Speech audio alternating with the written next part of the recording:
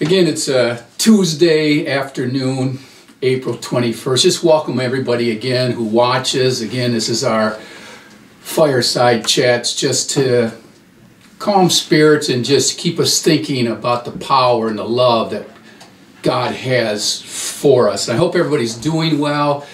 I can't wait again to the day we can just meet again together, and you all better be ready for some awesome hugs because they're coming. So again, just to welcome everybody here. Today I just want to start with a story I used to tell my children. It's a story called Stone Soup.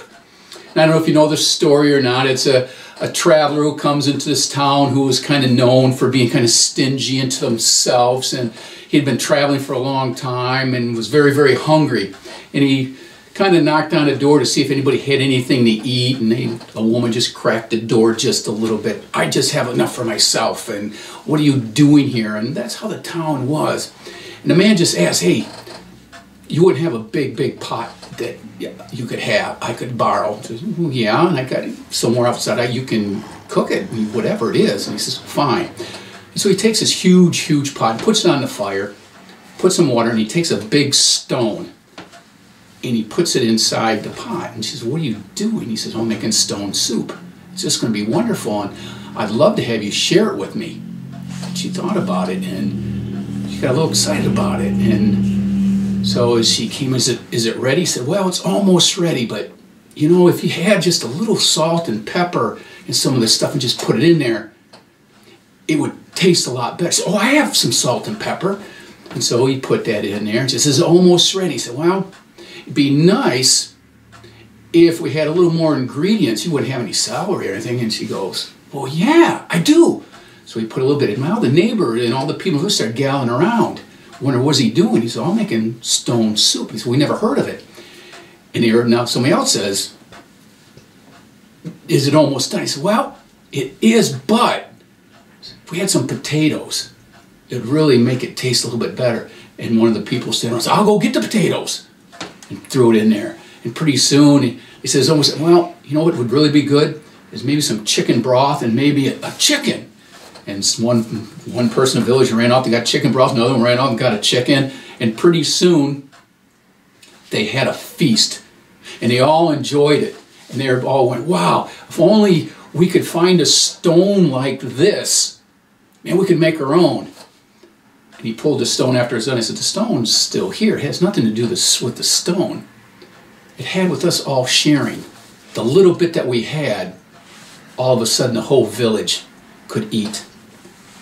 But that reminds me of a story that's in all four Gospels. You all know the story of Jesus feeding the 5,000. And I like looking because, like I said, all four Gospels have this story in it.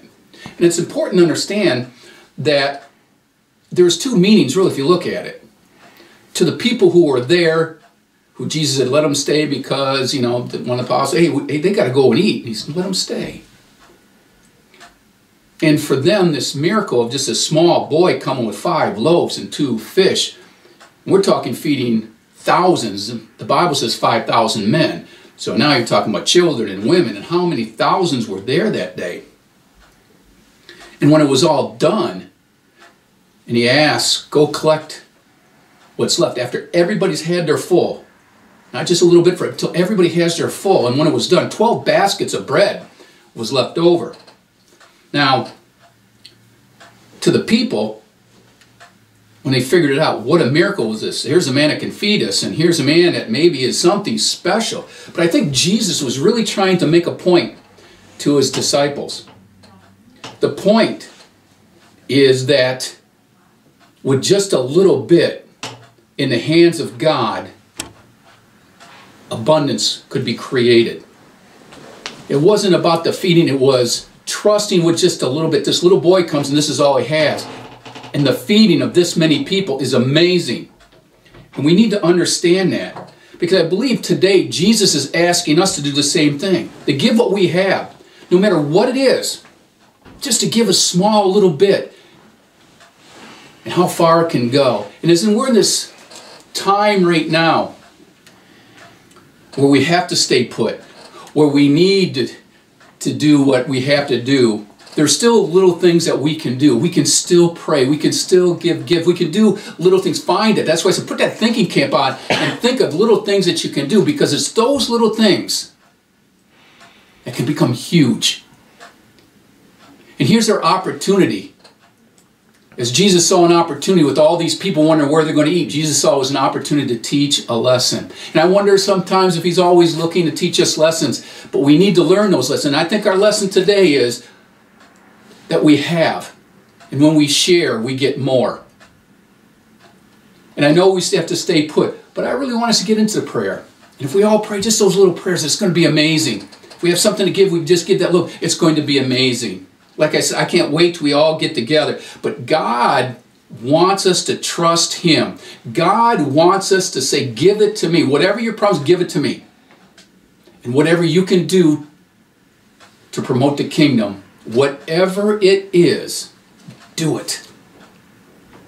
Because God will show how this can just grow into an abundance. And as we talk to people, as we start spreading the word and do the little things in prayer, it's going to be amazing.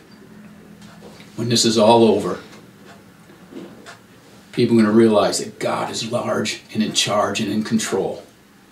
I just wanted to leave you with that little message today. That again, trust in God. Do what we can no matter what it is, from the very small. And you put it in God's hands. It's amazing what can happen. Let's go to the Lord in prayer. Our dear precious Heavenly Father, we just come to you thanking you for the stories that you've given us in the Bible. To me, what a great miracle it is that this Bible still exists and is so worthy in every day, in every age, and every time. Continue to let us search it and search you in all things. We just thank you for the gifts that you give us every day. Let us have a giving heart as you have. Let us have a loving heart as you have. Let us have a forgiving heart as you have. Continue to strengthen us. Continue to give us courage. Continue just to see the opportunities that we have each and every day to spread your word. We just thank you so much that we're here. We know there's going to be a day that we're going to rejoice, and we can't wait for that. But in the meantime, we'll take one day at a time, blessing you for that day. It's your name that we pray. Amen.